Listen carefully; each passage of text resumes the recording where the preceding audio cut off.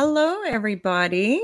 We're here live for our last Q&A of 2023. I'm very excited to be here and really happy to have Sarra Cannon with us today. Welcome, Sarra. Hey, everybody. Oh, I can't see the chat, actually. So I guess maybe that's just part of being the guest here. Yeah. We'll filter out. No, it is. There's let me know what's going on. Sarra here. Everyone is coming in. People listening while they're driving. Very excited. I'm so excited to be here. Thank you so much for inviting me. I love Kobo Writing Life, and it's just fun to be a part of it. So thank you. Awesome. Let us know in the chat where you're coming from. I always like to see where people are tuning in from. In Toronto, it's not I feel like I always start the chat with like a weather update where it's not that cold. It's not snowing, but we're doing okay up here. And you're nice and warm in Texas, Sarra. Yep, 65 degrees here today. So toasty. I'm wearing shorts underneath this shirt. Love it. Love it. Jealous. Well, Sarra is a best-selling author, planning expert, and self-publishing extraordinaire. And then you also have your Heart Breathings YouTube channel and different courses where you help authors plan and prep and basically like succeed overall in indie publishing. So we're so excited to chat today. Something that we've never chatted about on the live before, but something that is near and dear to like the KWL team's heart is like different planning and prepping and like trying to get tips about like physical planners and what is best to use. So we're super excited to get to chat to you today. Did I miss anything, Laura? No, I think you've got it all covered. Thanks everyone again for joining us. And I can't believe it's our last Q&A of the year. I know. It's very exciting. We have people coming in from Poland. That's super cool. Santa Fe, New Mexico, DC, South Africa. Wow. Okay. Wow. I appreciate that. Coming from all over. All right. So let's get started. Oh, before I ask, if you have any questions, drop them in the chat and we'll kind of pull them throughout and try and get to as many as possible. But feel free to just drop them in and we'll try and interweave this in a smooth way. But let's get started. So Sarra, if anyone isn't familiar, could you tell us a little bit about your background in writing and just kind of how you have become this extraordinarily great planner? Oh my goodness. Planning became a necessity, but a hobby as well. I always grew up wishing there were planners that I could use. So I used to make them out of notebooks. Like how many of you did that? Because I used to love that, just 3-ring binders or just those 10-cent notebooks, from the dollar store or whatever. I used to love making my own planners and drawing them out. So it's no surprise that I love them as an adult. But I started self-publishing back in 2010.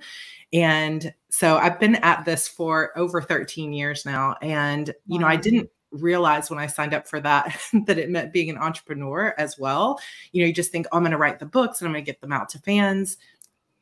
And really the business has become so much more of an actual business over the years because there's so much more competition and there's so much more opportunity and social media has grown and all these different things. And I feel like as authors, we have so much to keep track of in our brains at all times because we're not just like a normal entrepreneur who makes a bunch of decisions about your day-to-day business and taxes and what decisions you want to make in your strategy. But we also have to separately have enough creativity and time to make decisions about our stories and what the characters are going to say and do and the world building and all of that. And I find that planners become such an invaluable tool for me to keep things separate, to focus myself on this is the task. Like I have one specific, this is just a notebook too. This is a B6 Stalogy notebook.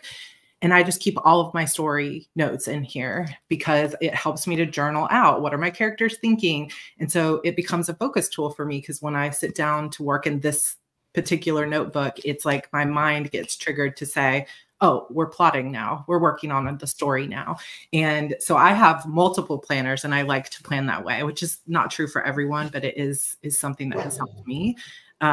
So that's kind of my planning story. And it kind of became a necessity after publishing for several years and I just felt the weight of how am I going to figure all this out? How am I going to strategize it? And I just realized I needed tools to visually see it because I just couldn't work it all out in my brain, like the strategy and how which book should be released first and how much am I going to write? When am I going to do this for social media? And I'm a very visual person. So it became a necessity. And probably back in 2015 is when I really got on Pinterest and YouTube and started looking at what other people were doing with planners, and it just became like a whole personality.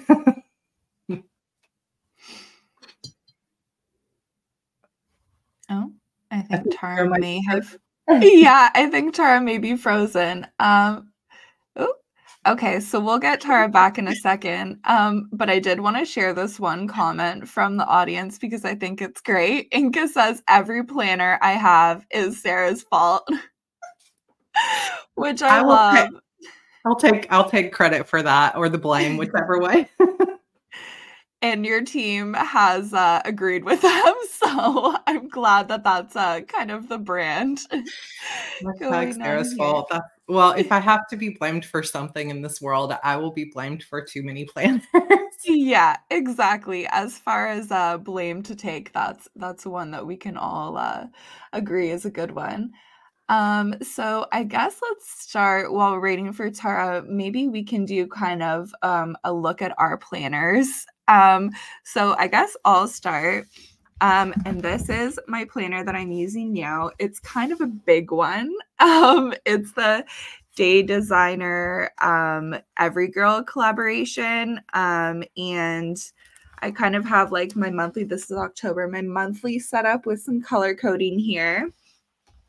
And then I also have like my daily to-do list that I cross off, which is nice. And it also has a spot to put like my appointments as well.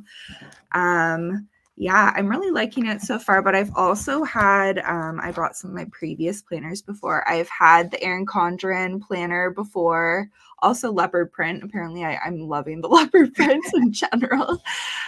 So maybe I'll go back to Erin Condren next year. We'll see. Oh, you don't have your planners yet for next year? Okay, so this one technically goes until like mid 2024. Hi, Tara.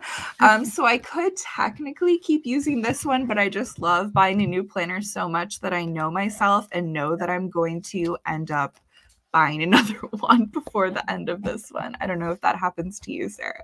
I feel like that's one of the dangers of the planner community is that they launch twice a year. They'll launch their planners in the summer and then again, you know, for the new year. And it's always like, oh, but I want the new design in July. But then I also want a brand new planner. I wish they'd just sell 6-month planners. Oh, well, maybe not. I don't know. I love them all, but I 100% feel that pull to get the brand new planner for the new year. Welcome back, Sarah. Hi, my apologies. Having internet issues and then also puppy issues. So bear with me if I'm coming back and forth. So apologies for that. So were you going through your planners? Do I have to share mine? Yeah, sure. You should share yours. I just did mine. When I ordered this, I didn't realize it would be quite this large when I ordered it last year, but I actually quite liked it. And it has so like every month at the beginning and then every week is broken down in like a little section. So I usually just use this for work, and it's a moleskin, which I always quite like. Their planners are nice. Yeah, I was saying before we went live that I'm almost a little bit embarrassed to show 2023 because it's really filthy from just being on my desk. Somehow is quite dirty, but I like to like set goals at the start of every month, or then like a couple of points that I want to hit during the week as well. And then have them there. But I'm also a note taker. It helps me like focus. I don't know if you can hear that, but I'm sorry. It feels like it's very loud in here. But I like to take notes because it helps me remember things, especially when in meetings or stuff like this. In fact, I'm taking notes right now as we're chatting. Okay. I think that's really helpful. But I for sure bought this 2 months ago because I was very excited about the new year. Yeah. Should I have showed my notebook? Yeah, yes. Notebook too. I love the Bandeau notebooks. So they had a Black Friday sale, so I bought like 7 or 8 of them. So I'm stocked up for a while. But you know you're going to buy more, like Sarah was saying. You're going to buy more next year. Yeah. Well, we'll see how far I go with these ones. But yeah, I have an entire closet of notebooks in my house. I just call it the notebook closet, and some of them are used that I'm just keeping. And you don't want to, there's some you just don't want to get rid of. And then also there's the ones that I have had for years that I just haven't written in. So I love notebooks as well. So Team Sarah is my operations manager, Renee, and she lives in Canada as well. So she's a lot closer to you all than Oh, I am. nice. But Well, thanks for so my planners, I have, this is not, I mean, it's sort of like notebook more than planner, but I use this to track all of my story stuff. So I decorate it and I plot inside this. So Oh, you wow. can kind of get an idea of that. And then I also track my word counts and different things like that in here. So I'm always putting these in here, and I like using page flags and things like that because you can move them around. Mhm. And you can get these page flags really cheap on, any kind of Office Depot, or I'm not sure which office supplies stores you have up there, but you can kind of get those around pretty easily and you can move them around. So I really like that flexibility in my planner. And then I also am switching. So this will be my main planner for next year. It's kind of getting into the light, but it's kind of a Happy Planner Franken planner, and I got the Happy Planner expander discs for this. Those discs that are I could huge. It's huge. It's like stuffed. I always use, I don't know if you can see any of them on here because they're kind of up, but I always have used for years an A5 binder, which is just like a 3-ring or 6-ring, open and close kind of binder. And I just keep feeling like I'm not reaching for it as much anymore. And I think that can be something in our planner systems too, is like, sometimes if something feels like it's getting stale, it can be just fun to switch it up and try something new. And so this year I've just kind of created a Franken planner, and it has tabs in it. So I've got one section for my like monthly goals, one for my yearly goals, and then my HB90 planner, which is the planner that I designed and sell. It's a printable goals planner. That's just 90 days. So I pretty much plan in 90-day segments for myself.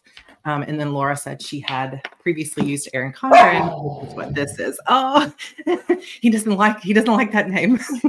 I love the Erin This has a Condren pretty ones. Yeah. like multicolor coil, and they do have Hello Kitty covers as well. And you can change these covers out, which is something I really like.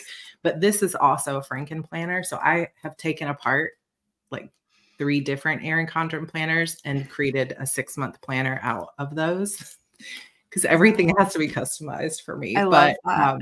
Yeah, I really sit and think about what's going to serve me the best, because when I still buy too many planners, but when I used to buy way more than I would use, I would always just be thinking what looks good, what looks cute, like what is someone else using? And I finally had to step back so I didn't keep spending so much money to say what's really going to serve me. Like if you take a lot of notes, or you want to plan monthly, like what planner is going to be able to like sit, instead of thinking I'm going to buy this planner and then I'm going to figure out how to use it. It can be helpful to say, what do I need a planner to do for me? And then go out and find a planner that has those attributes to it, if that makes sense. Yeah, I think that's a great point, is to like look at what you're actually using. Cause I feel like sometimes, my notebooks used to always be like different like freebies from conference or at work or something if there was one. And then you find you're not really using them because they're probably not practical for what you need them for. So when I got this planner, I was like super stoked about it. It was like the first time I had a big one like that. But I think that's a really good tip. Yeah. And there's certain attributes like we all need that are very specific to our lives. Like I know I need to see the whole month at once. So I need a planner that has a huge monthly layout so I can put lots of things in every square. But yeah, it's definitely different for everyone. So as we're all kind of getting ready for 2024, Sarah, maybe you can talk to us a little bit about how important it is for an author to set goals and start planning. I always like to caveat any discussion where I give tips on stuff like this to say, do what works for you, because I know so often podcasts and YouTube videos, and we hear so many people giving advice.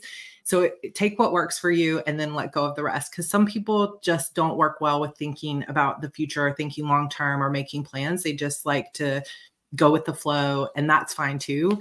But for me, I have found it to be the most valuable process in my entire yearly system is to sit down and reflect. The reflection for me has to come first. what worked this year, what didn't work, how do I want my life to be different next year? And then really sit and have a process of thinking, okay, if I want my life to be different in this way. So for example, I haven't actually published a book since 2021. And that is really, really hard for me because I've focused so much of my time on heart breathings and coaching, and we moved, and there were a lot, we lived in Airbnbs for 6 months. There's just been a lot going on, and I have been writing, but I just haven't finished anything. And so that taking that moment to pause and reflect and say, what's happening? Really, what's happening? What can I do to change it? But then also, as you go into your plan for the new year, being careful that you don't plan for the person you wish you were instead of planning for the person that you are in this moment. Because I think New Year's resolutions have taught us to say, oh, I'm going to be a brand new person on January 1st. I'm going to write more words. And, if you didn't publish a book this year, suddenly you're going to publish 12 books next year, or, I'm going to finish 3 full books next year. And while that could be possible, people make big leaps and big changes in their lives for sure. That type of over planning or unrealistic expectations or intentions from ourselves can very quickly lead to disappointment, and where we're just beating ourselves up over, gosh, another year went by and I still didn't do this, or I plan to do 4 books this year. And so for me, the process is always reflect and really try to get out of the noise of everybody else's expectations and just think, and try to get out of the noise in our own head. If you're somebody who beats yourself up a lot over when you didn't quite follow through, try to get out of that noise and look at it neutrally and just say, on a real, without judgment for myself, what happened this year? Was I on my phone way too much? Was I scrolling a lot? Was I comparing myself to other people? Was I just not making writing a priority? Or was my health really crap this year and I really had a hard time writing? Or I was just super distracted, or I was really going through something hard. How can I support myself more next year? So it can be a matter of better habits, just better strategy, because there have been years that I've looked back and been like, well, I published 3 books, but they were all 3 in completely different series. And that might not have been the best strategy to follow. So instead of beating myself up over making a perceived mistake, I can turn around and say, but how can I make this year better in a realistic way?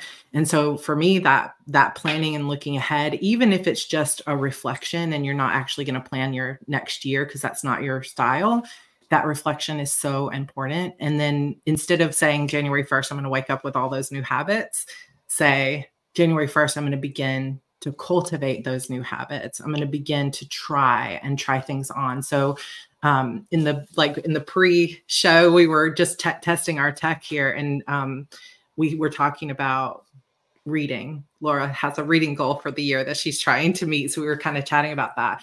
And so when we think about if we want to read more in the new year, and we started to think, how can I develop that habit of reading more? Instead of saying, well, starting January 1st, I'm going to read a whole book every single week.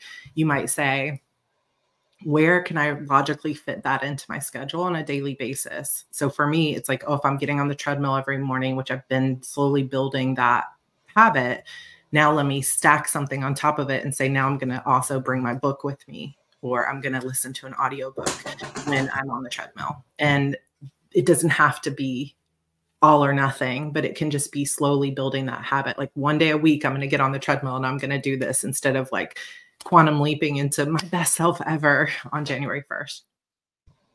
Yeah, I think the reflections are really key. That's kind of what I try and take from the planning, is to go back and see what goals you have accomplished. Like one of the best pieces of advice a friend ever gave me is, I guess this is about work, but you could use it for anything, is that she was like, maintain a brag doc. So like anytime that you've done something that you think is worth bragging about or like mentioning, just write it down. And then at the end of the year, you'll have like, oh, right, in February, I did that thing. So I think like planning or like at least like journaling or tracking stuff like that is super valuable. And also it feels nice to have something called a brag doc, which I like the wording. I love that too. And I use a Kanban board system. So part of my HB90, I sketch out the year. I've actually been doing this for the last few days, sketch out an overall, like, this is what I would love to do for the year. But when it comes to the nitty gritty planning, I always plan quarter by quarter. So 90 days at a time.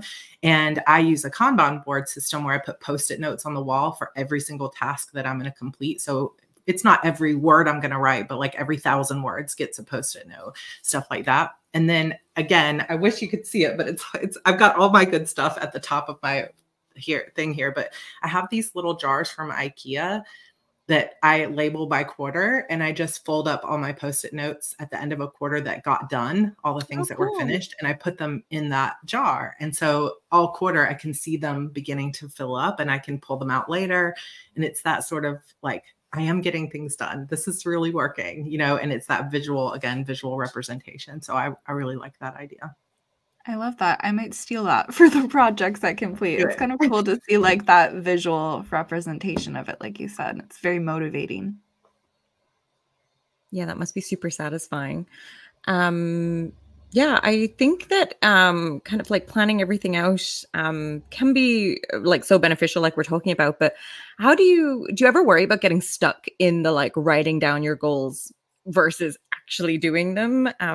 Or like how to differentiate, like, you know, do you need to write down every single thing? I know, so say for me, it would be like, does every single project or recurring task need to be jotted down, or can I just do them and then assume they're there? So what would you say for authors to try and balance, like not getting too stuck in like the planning and actually the doing, getting the doing done? In the planner community, we have a word for this. It's called procrastinating. And one of my God, and I am such a procrastinator, so that is perfect. Yeah. One of my favorite people has Adrienne Trent. She has a Etsy shop called Procrastiplanner, etc. And they're stickers for writers. So if you ever want to go check those out, she's amazing. But I think that there is a fine line because it kind of depends 100% on your personality. But if you love to plan and you love to strategize, that daydreaming, you can get stuck there. But it's like none of those plans are actually going to ever come to life if you don't actually sit down and do the work that you said you were going to do. So that's part for me of the 90-day planning that I like. And my process is always to set the goal as an outcome. So instead of just saying my goal is to finish the book, I'll say my goal is to make $3,000 this quarter or whatever. I'll put an outcome to it. And then under the projects, I'll say, how am I going to make that amount of money? Okay, I'm going to finish this book. I'm going to work on my backlist. I'm going to apply for Kobo Writing Life promotions. You know, there's going to be these things that I'm going to do to try to get myself to that. And then I will actually break them down, each of those projects, into tiny little tasks. But not everybody needs to do that. So I think it's a matter of how do you work best? What works with your personality? Because I think planning has to be personal. There are systems that you can tweak to work for yourself, but in the end, you just have to be willing to get in there and say, how do I work best? And you can experiment with things similar to your figuring out your writing process, right? We see what other people do. We try it on. Is it working for us or not? And really trust yourself to say if it does or not. But I find that a lot of people get a lot of motivation from seeing in a really minute list, like really detailed, okay, these are the 20 actions that I need to take. And then you can check them off. And that builds this positive like dopamine reaction, this positive momentum, or like moving your sticky note down the board. You say, okay, I did that thing. And even because sometimes when you have a big project, like, oh, I want to publish a book, we don't really have any idea how long that's going to take, how many steps are involved in it. And so when we don't finish that in 90 days or in the year, it can just feel like, well, I'm worthless and I didn't get done with the book. But the truth is, if you actually were able to see all the tiny steps that you took, oh, you actually wrote 50,000 words, you researched, you took a course, you signed up for your accounts, you got a cover artist, you did send this out to critique partners, like you made progress. And if you could see all those tiny little things, maybe you would be a lot more proud of yourself. And that act of being proud of yourself can cause that momentum to keep going. Whereas the more you feel negative about, I just didn't hit this one big part of the goal, I think that can build negative momentum. So, but I do think it's a balance, because I think you can get stuck there in the planning, because the planning is like, the daydreaming of the possibilities. And then the work is the hard part. Yeah, we have a couple of comments around it here. Jessica's saying that deciding on the planner takes long enough. So just have to start with what you have and then change it later, which I think is kind of key as well, is to just be flexible. And like we were saying earlier, if it's not suiting you, to like move along to other things. And then Christy's just saying she's going to figure out what does work and what does not, and creating her own planner, which is exciting. Yeah. And there's more tools than ever to do that. I mean, I use Adobe InDesign, which is more complex, but Canva, you can really go into Canva and just create. They even have templates and other things that you can use, which is really cool. Big Canva fans over here. Yeah. Hey, Christina. Christina says she's a big fan of the HB90 system that's worked for her and has worked for the last 5 years. And then Kat also says that it is her 4th year with HB90. Yay. So if anyone isn't familiar with that, could you kind of tell us what the HB90 is? You've mentioned a little bit about how you're doing the 90-day planning. Yeah. But yeah, let's jump in a little bit more. So HB90 stands for heart breathing. So my YouTube channel and my sort of author coaching side of my career is called Heart Breathings, which comes from a quote that is tattooed on my body from Wordsworth that says, "Fill your paper with the breathings of your heart," because it's really founded in this idea of you can write what you love and be passionate and also make money doing it. It doesn't have to just be a business. Like, you can actually make a business out of what you love and still write what you love. And so I'm always thinking about putting joy back in the center of our writing businesses. And so I started when I started on YouTube, I was showing my Kanban boards were in the back behind me in my videos, and everybody thought, are those plotting boards? But it was actually my productivity boards. And so that is how HB90 sort of came to be, because people asked me to share what I was doing with that. But it just stands for Heart Breathings. HB90 is 90 days. And it's really that process of taking some time to think about, what is your vision? Like, who do you want to be in the world? Not what others expect of you, not what you're, saying that you want because you're afraid of going after what you really want. But what do you want to be? And it can work for anybody in any goal, but it's really tailored towards writers and all types of writers. And so solidifying that vision, looking at everything you have to do in your life, like a brain dump of like all the things, because we just can't do it all. Even though we see opportunity everywhere, you just don't have time to do all of it. And so instead of spending time just barely finishing 1,000 projects, like, let's focus in on what are the most important things that are going to move the needle in your career, and let go of everything else and all the noise. And then we look at your time very specifically to say, over the next 90 days, you don't actually have 90 days, because nobody works full 8 hours a day, 90 days in a row. Some people work more than that, but most of us have a lot less time than that. And so we really get into the nitty gritty of like, how much time do you really have over the next 90 days? And then we take that process of, you set a goal, you break it down into projects, and then you sort of estimate out how long those projects are going to take you to finish. And then you compare that with how much time you have. And usually, like, the majority of people who go through this system find that they're trying to put like 1,000 hours worth of work into,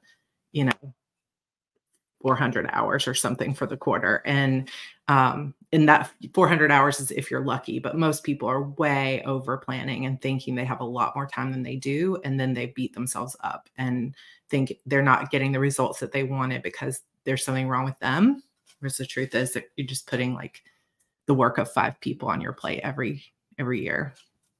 So that's kind of the system itself. And the very last part of it is to take those projects that you've decided you have time for and to break them down into small tasks. And you can do that on a Kanban board with Post-it notes, but you can do it in a checklist too, or like on Notion or Trello or ClickUp or, something like that. Or it can just be a checklist in a planner too. And then you go through the 90 days and then you see what you got done, and you reflect, and then you follow the process all over again.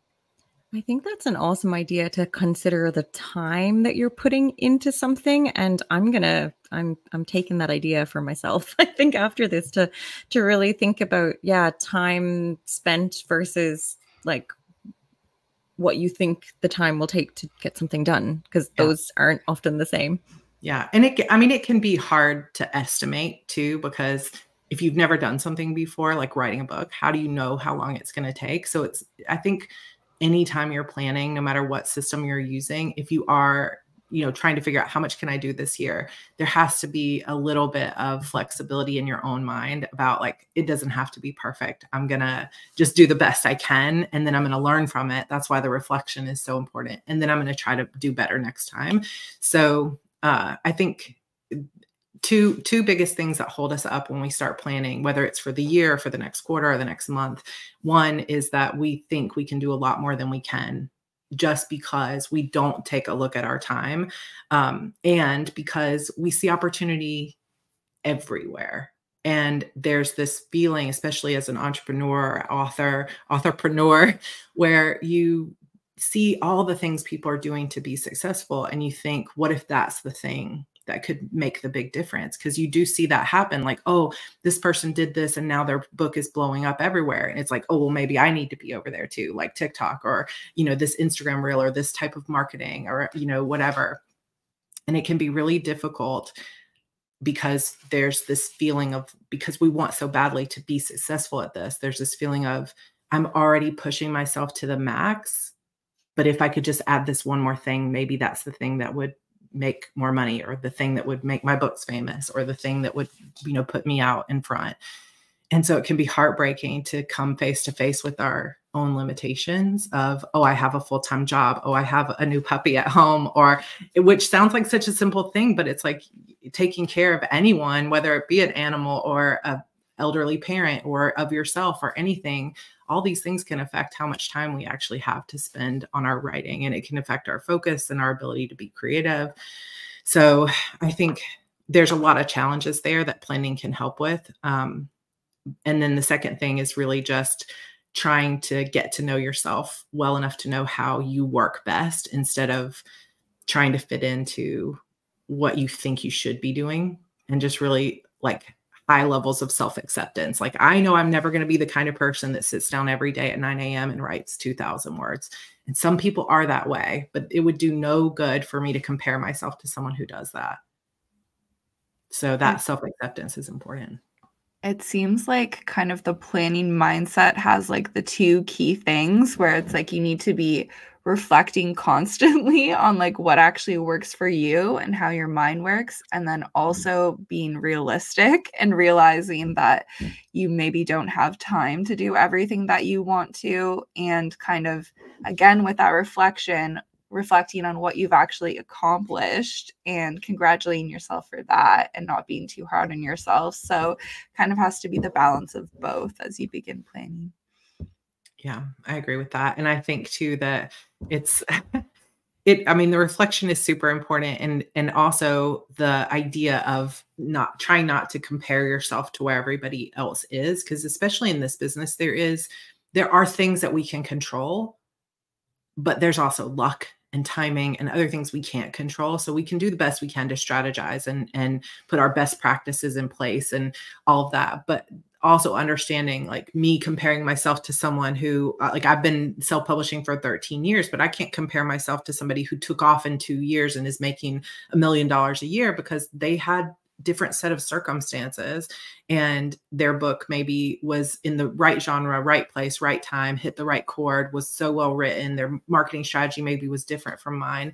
But trying not to take into my planning session this comparison, or feeling like I need to follow a different path than what really speaks to me, or what I feel like is how I want to be in the world, just because I'm scared that somebody else is getting ahead, or I'm getting too old, or it's going to be too late.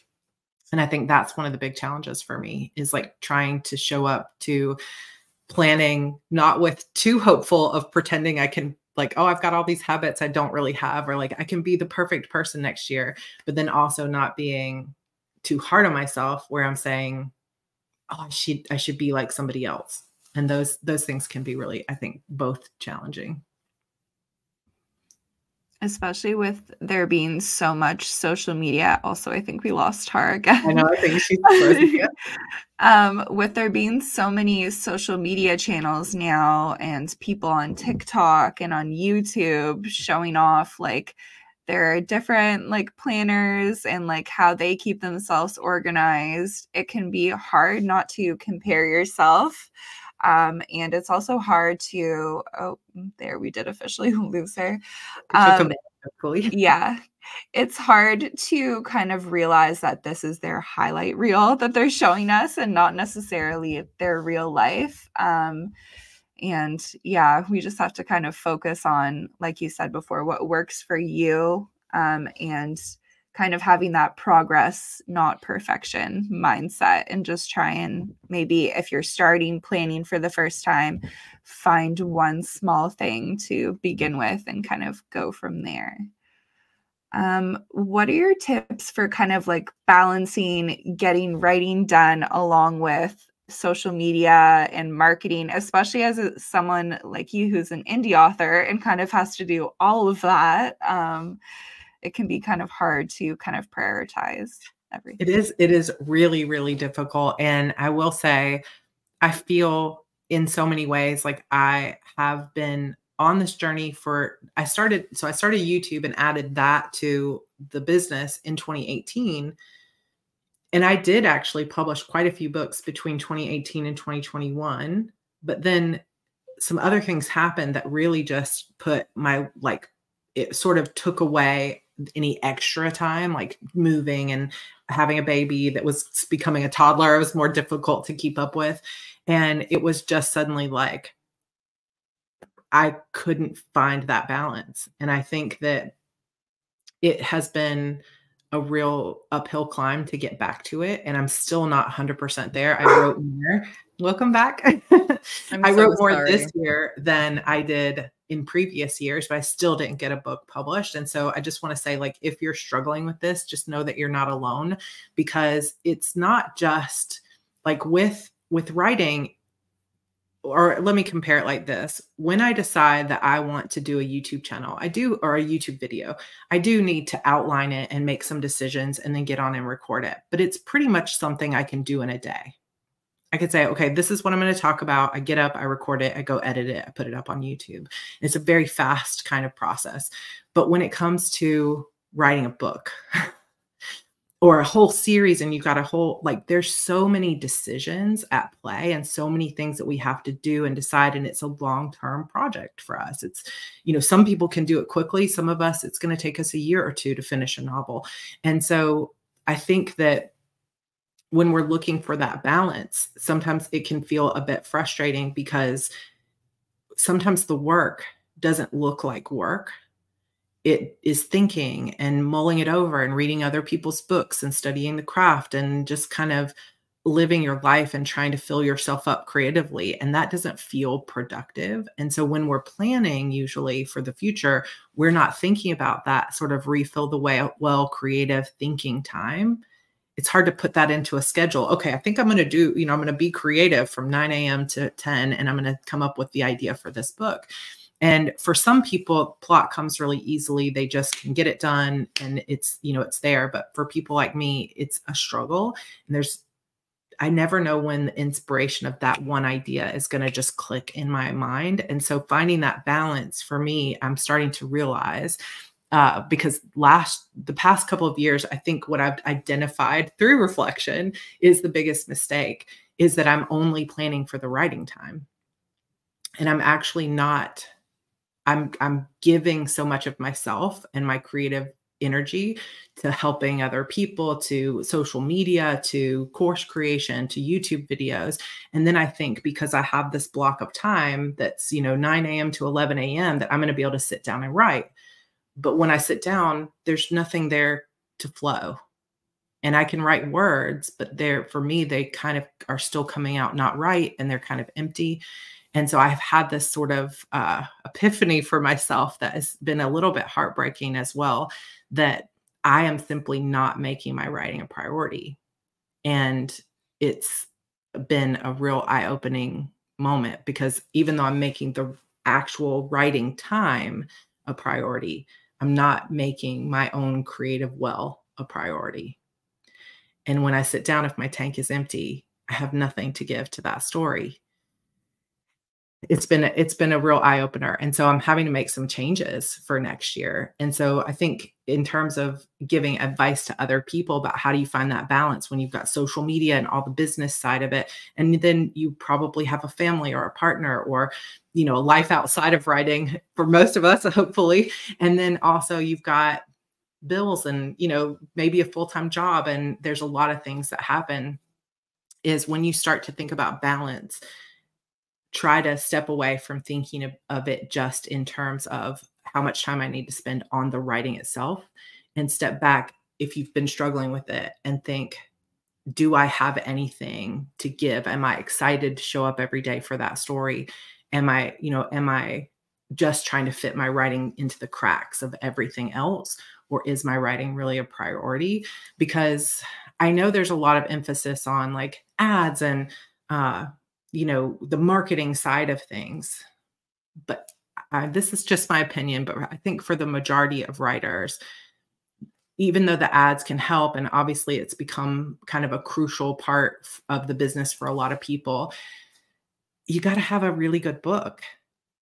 And I think more and more we're getting tempted to step away from the passion of the writing and the time spent on the writing, because it's become such a write it as fast as you can and just get it on the market and then throw a bunch of ads at it, which may be a very controversial thing to say on your podcast, which I apologize if people get angry.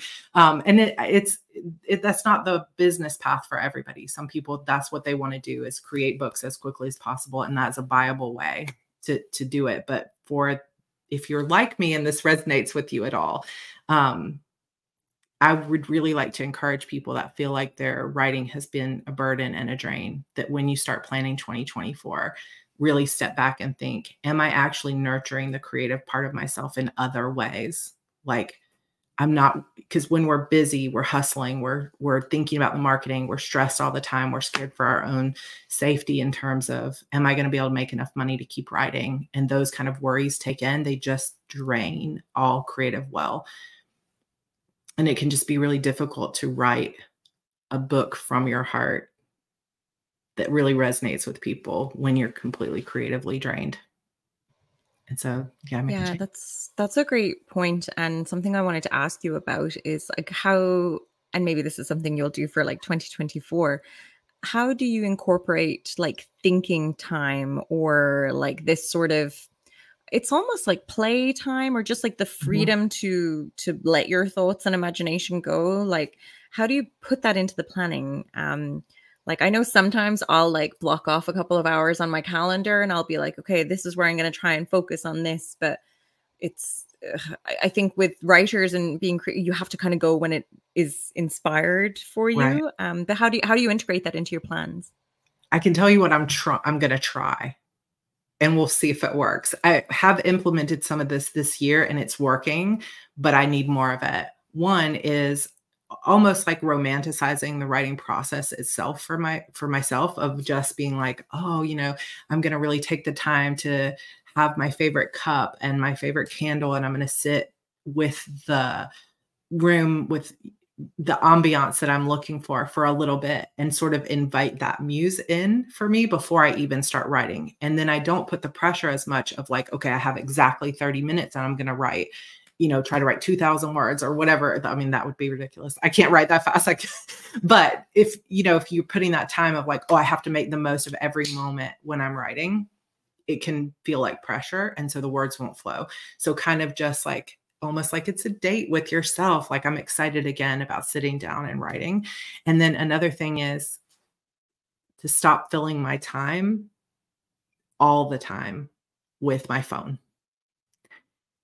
because it's very tempting, because we have a whole world full of other things. And like, it can feel like, oh, I'm working because I'm like connecting with my fans, or I'm, you know, on social media, or I'm just like, I just needed a moment to zone out. But when I'm getting my best, just sort of creative ideas in the past, and I started kind of going back to thinking through this, it was always like standing in line at the grocery store, super bored, in the shower, taking a drive, on the treadmill, or it was conversations at dinner with my husband, no phones anywhere, we're just talking about story, or doing things like watching other TV shows and being like, oh, that's a cool sci-fi thing. If you made that fantasy, wouldn't that be neat if you know, like finding that inspiration from other people's stories and letting that really fill you up.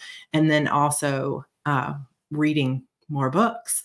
And I haven't had as much time to be reading over the last couple of years. And I'm realizing how much not allowing myself to get lost in other people's fantasy worlds has also kept me from filling my own well of why I love stories so much. And so I think if we never let ourselves get bored, we never let our minds wander, and our minds are just always filled with the next thing, the next thing, the next thing, I think it's adding more anxiety and less creativity into our lives in a lot of ways. And I've found myself over the last couple of years, I think maybe this is a product of you know, the pandemic and going through so much there, is the only way we were connected to people is through our phones and online and other things like that. And so we just got used to filling so much of our time in that way. And so now it becomes like, even when I'm just getting out of the shower, I'm already reaching for my phone and checking to see and starting some music or starting a podcast or, you know, something like that. Even out at my son's baseball games, everybody has their phones out while everybody's warming up, everybody's got their phones out. And this is not a criticism. I don't mean it that way. I just mean that for myself, I'm not allowing my mind to wander even in the cracks of the day. And I think it's hurting my ability to write. And so that's one of the big changes I'm going to make next year. I totally agree about the boredom piece. Like, I think that is when people have some great ideas of like, when you're trying to entertain yourself in some sort of way. I think boredom really like feeds creativity, but we don't let ourselves get bored, or it's sort of like our phone can be kind of like mind numbing sometimes. I mean, that's how I feel anyway, personally. But Christy agrees here as well, saying no story on the inside means that there's no story on the page, which I think is super valid. But it can be a hard balance. So Laura, do you let yourself get bored? Yeah, I was just about to say, I totally agree. I also don't let myself get bored. And I find that I don't let myself kind of sit in silence or lie in silence even. Like, I always have to have a podcast on or be listening to something. And that's something that I have to kind of reflect on as well, because yeah, it's like, how am I supposed to ever think creatively if I'm just listening to other people talk all the time, or watching TV, or just kind of filling up that time that could be spent creatively? So something for us all to think about, I think. I used to ruminate on my stories all the time. I used to be like in the shower putting on makeup and I'm thinking, oh, what is Jackson going to do? And how's he, like, I'm trying to, and it was exciting and fun for me. And now if I'm in the shower, I'm doing my makeup, I'm thinking about, oh, what am I supposed to post on social media? Or, oh yeah, I'm supposed to get that video up today. And it's always the things that I have to do. And I think that's been a difficult part of my planning for this year, is realizing if I really want next year to be different, I have to create space. And I have to let go of any guilt that I'm not making the most of every moment, because the way to get reignited for my writing 100% is going to be having that mental space to just think and get excited for my stories again. Yeah. I mean, I feel like no good writing comes from guilt-driven, like writing, for lack of a better term. But I'm kind of curious because we all showed off our paper planners. And I think there was a comment, my apologies if I've missed it, about kind of somebody moving to digital. How do you balance like having like a paper planner with a digital plan, especially with, I know a lot of authors have, there we go. Thank you, Laura. A lot of authors have virtual assistants. So how do you align your business with that when you're physically writing everything down? I wonder if you have any tips. I mean, I think for the most part, if you're looking for something that's going to keep those birthdays and annual events, you need something like iCal or Google Calendar. Those are kind of the two standard things, because it's going to be no productivity system that I know of, like ClickUp or Notion or anything, is going to hold on to those birthdays and things and reminders the same way. Maybe there's ways to do it. Somebody's probably yelling in the comments, like, there's ways, Sarah, you just don't know. But I think a lot of people will combine their paper planners with their like big appointments and reminders on a Google Calendar or something like that to help them out. Also, since you mentioned it, Renee came on pretty much full time for me And she's been working with me for a while now. And I realized if we're going to make the most of our time together and potentially be adding to the team this year, there has to be something digital, right? Because I can't just take photos of my paper planner and she can see all my plans. And so we started using Notion. And I have some videos about how I've set that up on my YouTube channel at Heart Breathings.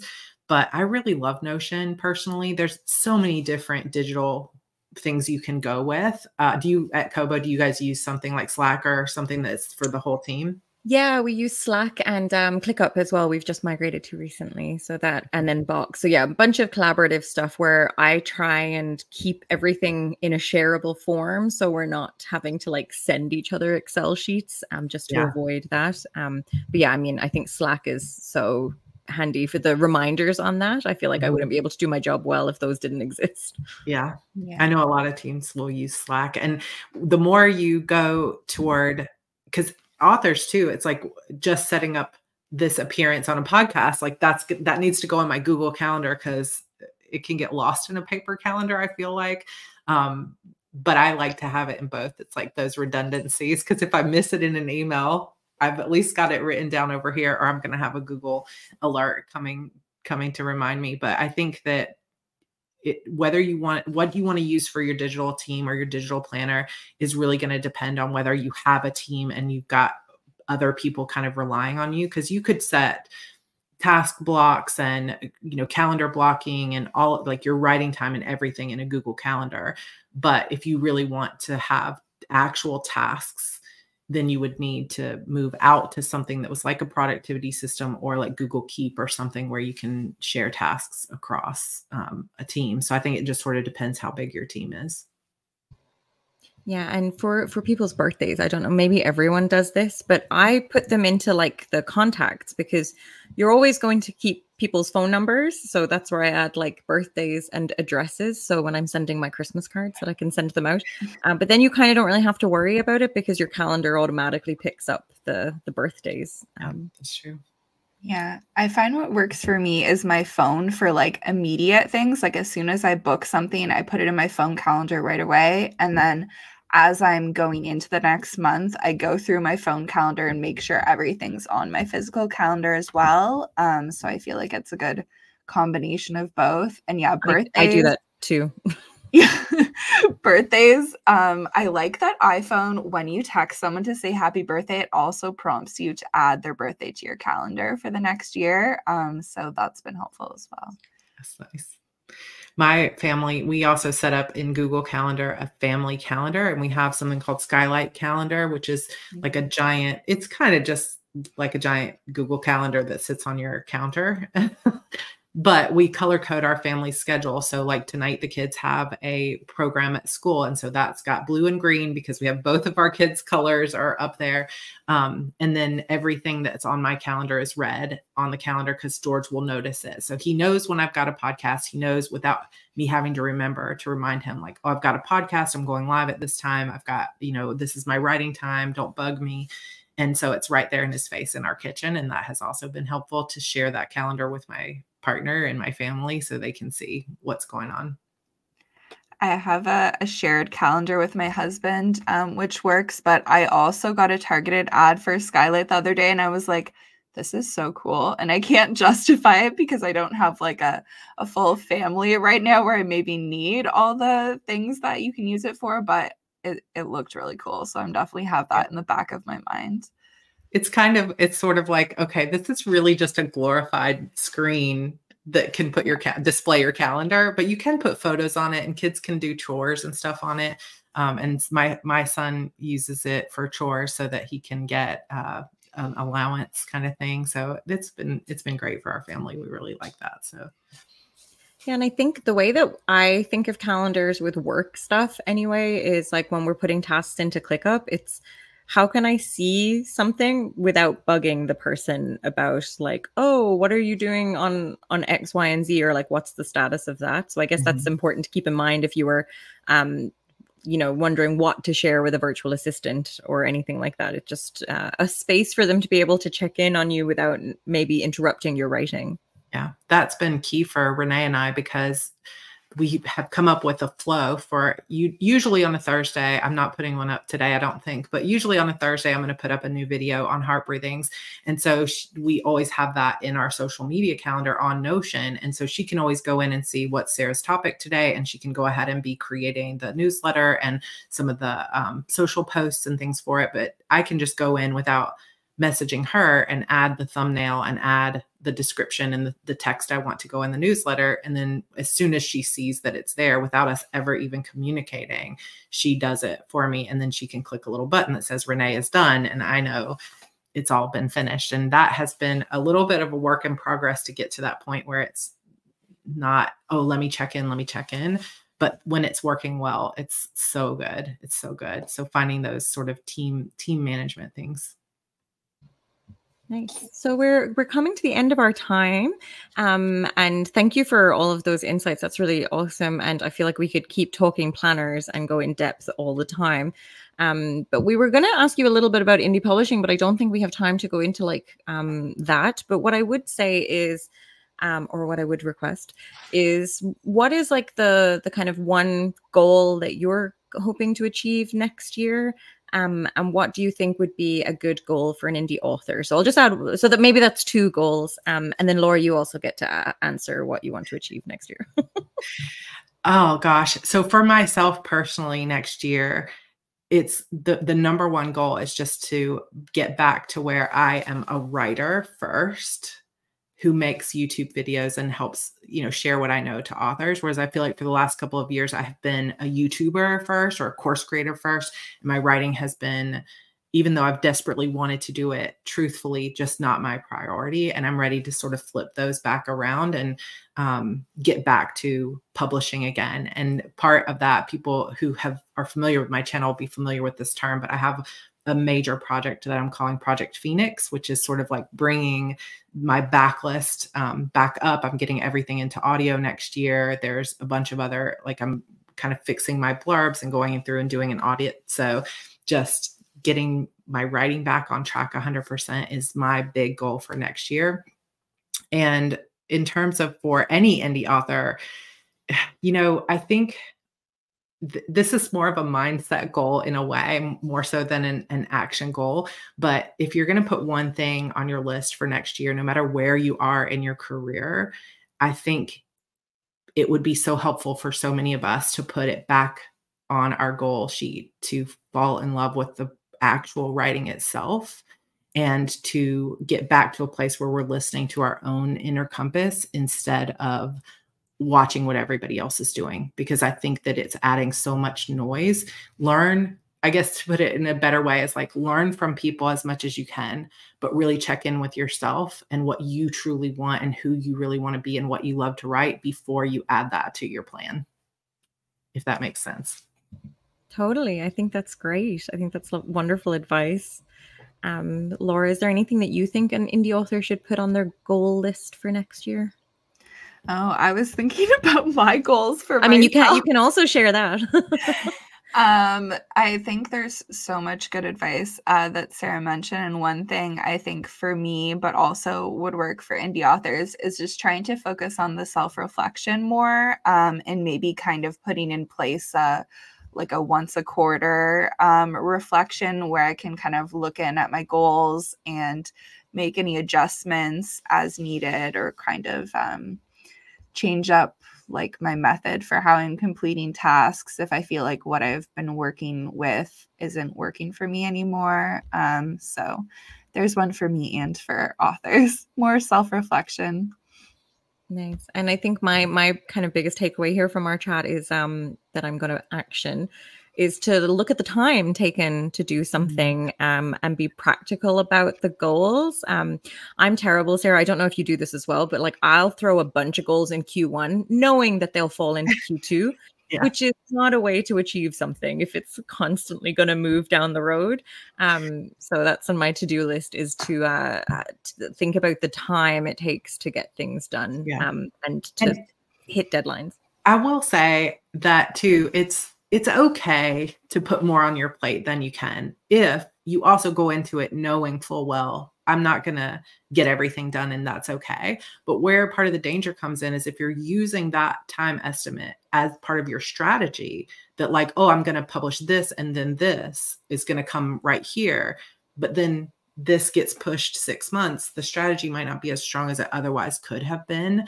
And I think sometimes that's really where is the beating ourselves up and blaming ourselves when we can't follow through, and the not being as strategic as we could because the timeline was really unrealistic.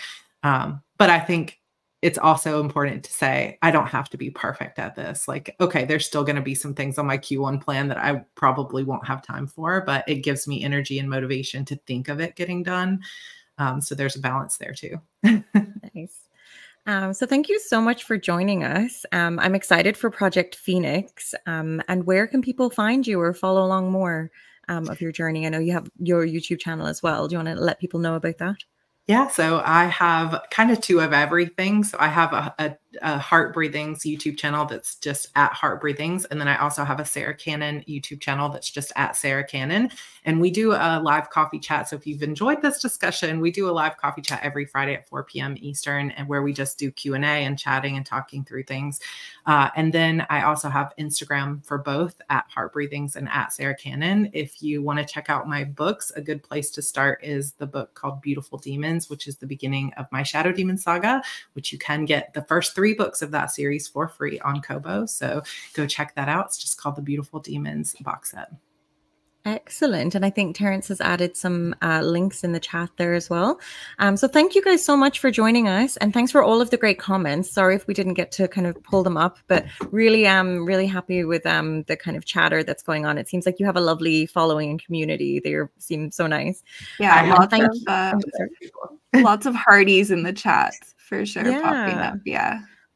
And we'll be back next month with another live event. And I wish everyone well in their planning for next year. And I hope that everyone has a wonderful time over the holidays. So thanks again for joining us. And thanks so much, Sarah, for being a wonderful guest today. Thank you so much for having me. Sarah.